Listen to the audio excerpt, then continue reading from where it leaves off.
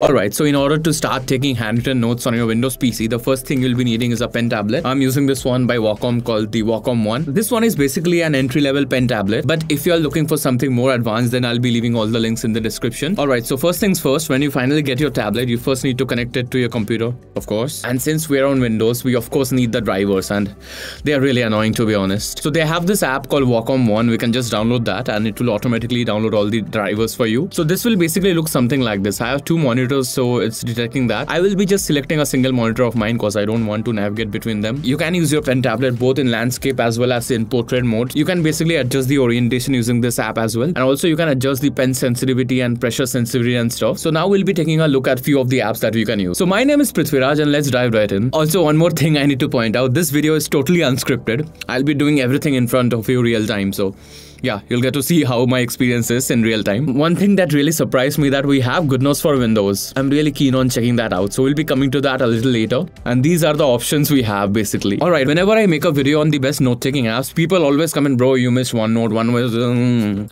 Yeah, OneNote. Here is it. So we are now in Microsoft OneNote. This is basically a default app by Microsoft. So let's see how the handwriting experience is on this app. Let's try this out, man. Not bad.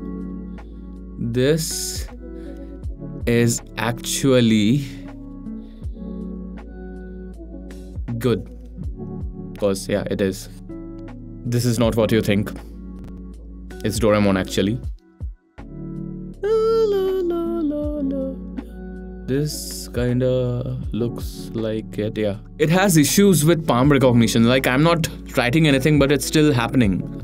This is really disappointing. It's basically happening because of my palm touching on the tablet, so that's really bad. Let's try some other features that it has. This is my first time using handwritten note-taking apps on Windows, so it's feeling a little bit weird, but the writing experience is actually really nice. I'm not facing any lags and stuff. So let's see what other pen options we have.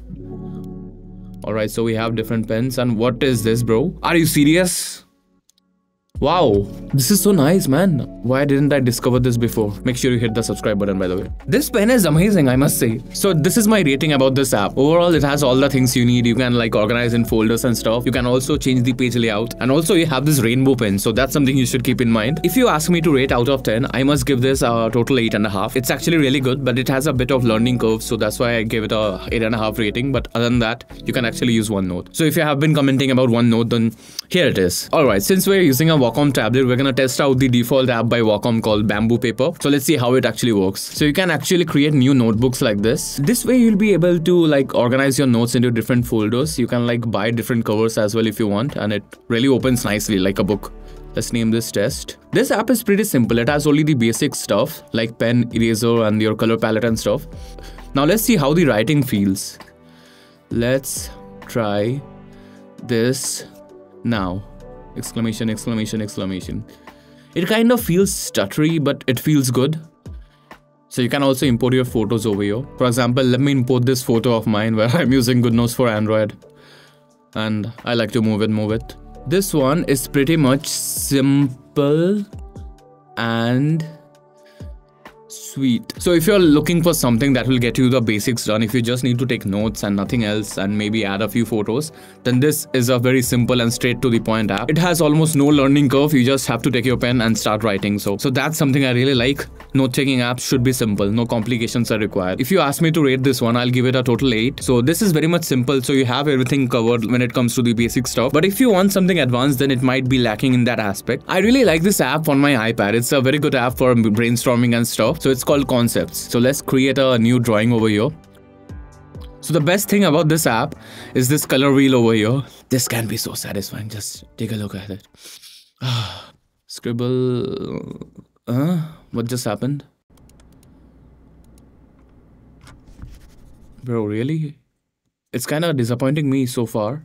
I think I need to decrease the pressure sensitivity when I am like drawing this stuff. As you can see, it's getting bulged out. So yeah, this can be actually a good app if you're looking to like brainstorm your ideas and all, but I won't really recommend for taking notes as the handwriting feel is not that good. So yeah, I'll have to rate this a 5 out of 10. If you just want to brainstorm ideas and stuff, you can use this app, like just planning out stuff and jotting your thoughts down. So this can be a good tool for that. I rather would have rated it even lower, but just because of the color wheel, I'm rating it 5. Draw board PDF. So this is something new. I haven't tried this out before. This kind of took a while to load up actually, I must point that out. Previously in my videos, I've mentioned out there are 2 types of writing experience. First is someone who likes to write really fast like myself. Second type is of the people who like to write really slow and focus on their handwriting. My handwriting is not worth focusing, so I really like to write really fast. So in that aspect, it kind of feels weird. It's not the smoothest experience, but you do have a lot of options, and I really like the left panel to add new pages. And let's try to like change the page layout a bit. And we can write with a white colored pen. Don't tell me the white color is behind a paywall. Nope. Okay, we can write with using white color. Yeah, thank God. I already like it more now, just because of the black background. So yeah, this one is a solid 7 out of 10. If you're looking for something more advanced stuff, then you can check this one out. And I think you can import your PDFs as well. You can open your books and stuff like this. So that's good. If you were looking for something simple, then bamboo paper was a better option. But if you need something more advanced, then I think this one can do the job for you. Alright, so now let's address the elephant in the room, GoodNotes. So previously I made a video about how much I hated GoodNotes for Android, because many things were actually missing in that app that we already have on the iPad version. So let's now compare it with the Windows app. Let's see what all we have. Alright, so first things first, this actually synced with my Samsung Galaxy Tab. Like these were the notes I created on my Samsung device, which is an Android device of course, and it already synced with it. So GoodNotes, you have my attention already. Now let's see. This is a PDF I opened on my Samsung Tab. So we already have that. So obviously you can take book notes this way and take highlight stuff if that's something you need if you're a student. Now let's open a note of mine, and wow, it totally imported everything that I had on my Samsung Tab. So let's create a new page. And let's try out the writing experience over here. Alright, so let's just zoom in a bit, and speed is all I need. So the writing wise, it's actually the kind of app I want. It's really fast and smooth. This has to be a game changer, I must say. Thanks for doing this, GoodNotes. But the Windows one is still comparatively better. But it's still nothing in comparison with the iPad version. Like that is the best, that is goated totally. And you have all the other functionalities, like you can like select and move them around. Can even add sticky notes. For example, let me create a sticky note over here. Okay, that's nice. We can set a cover for different notes of ours, so we can customize it a lot as per our liking. We also have the shape builder tool over here, so we can like make stuff with random shapes over here.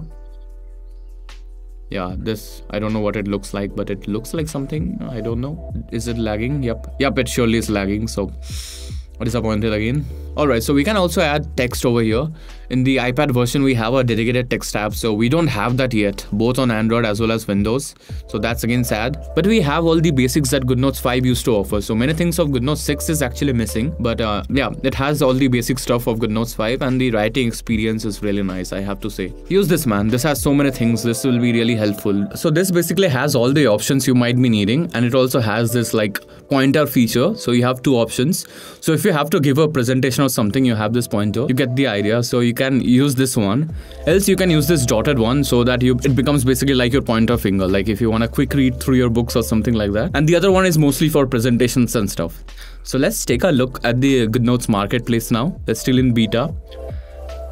You have a lot of options, like you can get many custom themes kind of thing of your covers and stuff. We have Diwali themed stuff, and also some sticky notes and covers, and monthly trackers and stuff, but you're only gonna get access to that if you get the subscription, so you have to keep that in mind. So how much is my rating for this one? I was actually planning to rate this 9.5, but after seeing the crash, I think it's still a wineskin version kind of thing. I'll rate this 8.5 as well. Disappointed with GoodNotes again, but I'm actually happy that we at least have that, because the Android version of GoodNotes is only available for Samsung devices, and I don't know why. You can only get that on the Galaxy store. If you have a OnePlus tab, Realme tab, Xiaomi tab, you are not gonna get GoodNotes for Android. But at least if you have a PC, you can get access to GoodNotes for Windows that way. So which one should you use if you want to get started? If you're looking for a free app, then I must say you should check out OneNote, because it had a really great writing experience, since it's a default app by Microsoft, and you can like basically categorize everything in folders and stuff. If you just need to take notes and nothing else, you need no fancy stuff, bamboo paper is a better option. But if you're looking at the future and you want to future-proof your notes, then in that case GoodNotes is actually a better option, because if you pay for the subscription, you'll be able to basically sync between all your devices if you have an Android tablet, an iPad, iPad or whatever you have. But in case if you have an Android tablet and you're looking for the best apps you can use, then click here. Please consider subscribing to my channel for more such videos. Thanks for watching and I hope to see you there.